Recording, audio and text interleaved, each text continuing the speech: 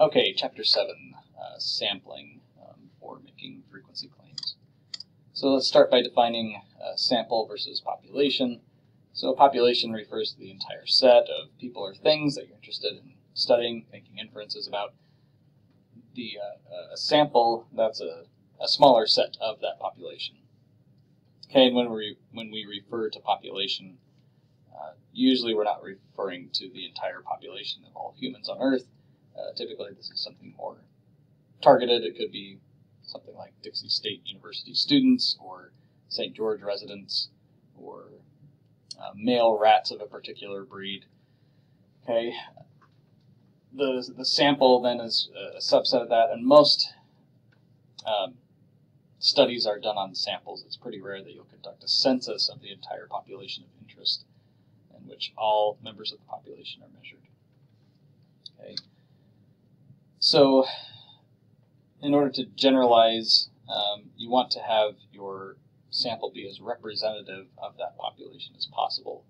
So you want to sample through unbiased means. So if you're wanting to make an inference about Democrats in Texas by sampling some Democrats in Texas, a biased sampling technique would be recruiting people sitting on the front row at the Texas State Democratic Convention. Those are probably going to be pretty ardent Democrats and may not be representative of that population of interest. And if you were to instead obtain a list of all the registered Democrats in Texas and call a sample of them through randomized digit dialing, that would give you a less biased sample. Now, people can volunteer to respond or not, and so it's still not totally random. There are some issues with that, but it's at least better than that biased sampling technique. Okay. If you sample only those who are easy to contact, then that's a biased sample. That's called convenience sampling. It's a quite common technique. Some examples are having people agree to participate in an online poll or fill out a review for a restaurant on Yelp or something. Or exit polling, approaching people after exiting the polls and asking them who they voted for. Many studies in psychology are done on students, university students, because it's convenient to just have a bunch of people there and ready who are willing to participate for a little extra credit. But these should not be considered necessarily representative of the population. Okay? Now, you can still conduct like a valid experiment that's internally valid even if it doesn't have that external validity due to a random sample. So it's not like these are useless, but they are biased. Okay? So self-selection, sampling only those who volunteer. So these are just a couple of examples of online polls, one in which people self-selected to respond on BuzzFeed, this latter study. And then it is possible to still conduct an online study. Here's an example of one that's less biased, in which people are randomly selected online to participate in the poll. Okay. So probability sampling is what you want to do to obtain a more representative sample. Okay, so if you have like a random number table or a random number generator on a computer, which are pretty easy to come by, you can then select whatever number of individuals from your population randomly. Okay, that's just called simple random sampling.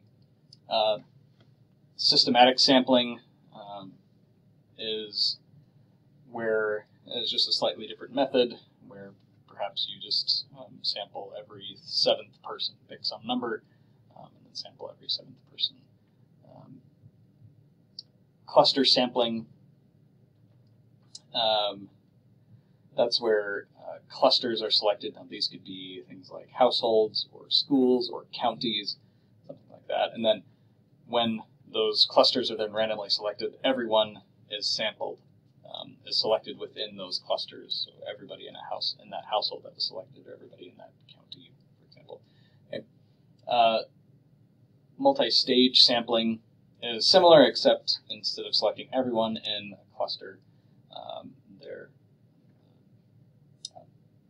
participants are randomly selected within those clusters.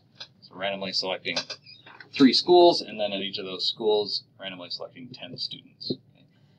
Stratified random sampling is somewhat similar as well, except the strata, is what they're called, are defined previously. They're not randomly selected. So you might say, here's elderly participants, here's middle-aged, here's young adults, and here's adolescents. And we're going to randomly select 10 subjects within each of those strata. Okay. Oversampling is sometimes done just if you have small groups, rare groups, then you may not be able to get enough participants to run good stats just because the n's are too small. So you may kind of oversample, overrepresent small percentage groups. And then you might adjust after with a procedure called weighting. Okay. If it's known that related to that, if it's known that sample is unrepresentative in some way, like maybe you're conducting a landline poll and you know that you're going to miss out on a lot of younger individuals because fewer younger people have a landline, then you can kind of adjust for that by weighting your sample in that direction. So there are adjustments that can be made to help when there's a lack of representation in a sample. Okay, this flowchart just kind of breaks this down. Non-probability sampling, that's where some people just have a 0% chance of being selected. Whereas with probability sampling, all members of the population of interest have an equal and known chance. Okay, and for external validity, it's better to have probability sampling. Again, with people anyway, you're almost never going to get a truly random sample because it's voluntary participation, but it's at least better than non-probability. One thing that's important to keep in mind is that random sampling is not the same as random assignment. Random assignment is used in the context of experiments. It's one component of experimental design that's necessary for internal validity, whereas random sampling helps to increase external validity to allow you to generalize results to the general population, to the population of interest. For frequency claims, external validity is quite important. Internal validity doesn't even apply. But for experiments, external validity is usually not a high priority, whereas internal validity is critical if you want to make a causal claim. Okay. We mentioned some of these already. Convenience sampling, you just leave some people out. You just go with those who are easy to come by. Purposive sampling, where you're not really trying to get a random sample of a certain population. Maybe you're really trying to target specific kinds of people, like smokers. Snowball sampling, this is especially useful if you have some group that you're trying to study that's rare. You might try to harness the power of referral, word of mouth referrals, and have people contact their friends to participate in your study. Quota sampling, this sounds kind of like stratified random sampling, except you determine your subsets of a given population, your strata, but then there's non-random sampling within there. Then maybe it's convenience sampling or something like that, but just trying to get up to certain numbers within different subgroups. As I mentioned, external validity is a priority, more so than for causal claims and association claims. But there are times when you can still make some important conclusions, draw some important conclusions from survey studies, and frequency claims can still be meaningful even without external validity.